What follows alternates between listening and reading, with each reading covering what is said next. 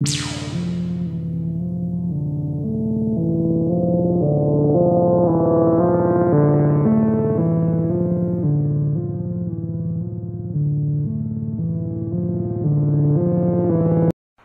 guys, this is Tim from Southern Exposure. Welcome to another episode. Today we're going to talk about a piece of equipment that we use inside of the mill that we have. What all does a windshield wiper, a refrigerator, and a lawnmower have in common? That's what our edger saw is. The edger saw that we use on our mill is completely 100% homemade. The roller bed that I ended up getting, I got from a scrap yard. Paid 20 bucks for it. I have an additional 3 sections of it outside. I just took the rollers from the roller bed and put them drill holes inside of the 1.5 by 3 tubing and put each one of the rollers in there. It's also riveted in on the other side. So in the event that you want to take the roller out, all you have to do is just drill out the rivet, slide it one way, and then it'll pop out on the other side. The switches that I have are just average everyday toggle switches. This switch right here actually controls the width of the cut. In addition to that, I have a power supply right here for the entire mill. The engine is just a Predator 420cc engine. I got it Harbor Freight. This engine works extremely well. It's an electric start. In addition to that, in the event that the battery is dead, which it is right now, then I can also take and pull start it. On this engine as well, you can see right here, I also have a run hours meter and an RPM meter, so I can keep the RPM up on the blade as much as possible. You look over the top, the 2 belts that drive the arbor shaft for the blade are B57 belts. That's the exact same belts that is required on my Wood-Mizer LT35. The alternator come out of a car, and it's got 1 belt running it. All the pulleys and everything I ended up getting in a scrap bin at an industrial complex. So the battery come out of my F-250 truck, one of the 2 batteries after I swapped them out due to the life expectancy of the battery. Swapped it out. It works great. It worked great to start and stop this edger saw. Not so much anymore. It's dead. Then that is a 60 amp resettable breaker that runs everything else on board. So they're attached here. The wires are. Then it goes into this box right here. That box right there distributes power to everything else on the mill, so that way there's one central location to go to in the event that something isn't working. In addition to that, there's also an extension cord, because I used to have a chainsaw that ran off a 12 volt, and so I wired it to plug right into that cord right there, so that way it would end up being the end cut saw for the end of the boards. And I stopped doing that since it went to DeWalt battery operated skill saw. As you can see right here, let me see if I can get it, but there's one of the windshield wiper motors right there. That's one of them, and that one ends up going into a sprocket. It goes up to another sprocket that attaches to a shaft to another sprocket, and then to here. and all that does is a gear ratio to take and increase the RPM of the of this piece of Acme thread, all thread, which ends up driving our rip vents for the width of cut. And the chain that's on here is number 40 chain. It's the exact same drive chain that's used on the wood miser. All the parts that I used on here, I tried to use the exact same as the wood miser, so in the event that I was in a crunch and I needed parts, I could take them off of here and use them on the wood miser. Right here is a laser I ended up getting off of Amazon, so whenever the power's on, it shoots a laser down the board to let me know exactly where the blade is going to run at for doing the first cut. This is a single blade edger.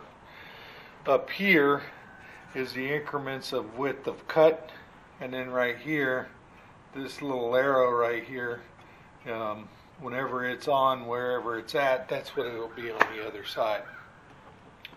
On top you have this lever right here. In the event that the board is thicker than what the machine is set up for, you do have that from time to time. You can take and pull on this and it'll lift that front feed roller up, so that way it can grip the board, send it through the blade, and then spit it out the other side. Since you got so much stuff that runs off of electrical motors on here, this right here is a voltage meter that takes and measures the voltage being kicked out by the battery, or from the battery and the alternator. So that way if your voltage starts dropping below 12 volts, you have an issue with your alternator. It's pretty much just a maintenance issue. All the wires on here are encased in triple cased rubber sheathing.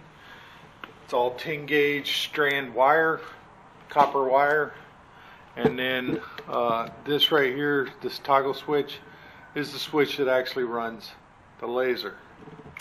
This switch right here. The laser is also plugged in right here with this plug. So in the event that you got to take the hood off, you can just take and unplug it and then take the hood off.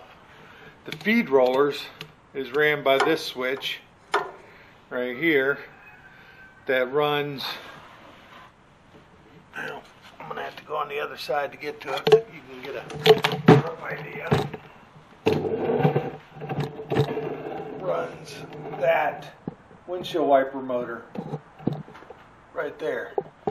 That windshield wiper motor is what actually powers the feed rollers. This being the feed rollers down here.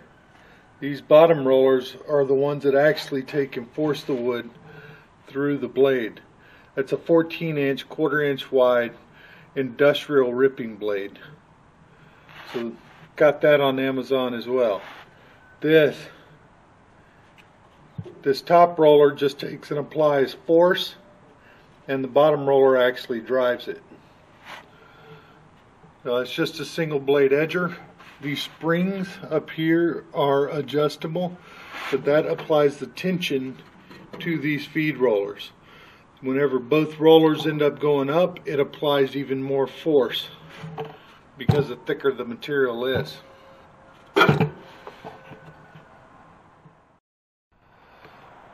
Alright, this box right here has a rheostat in it. This adjusts the speed of your feed rollers, faster or slower.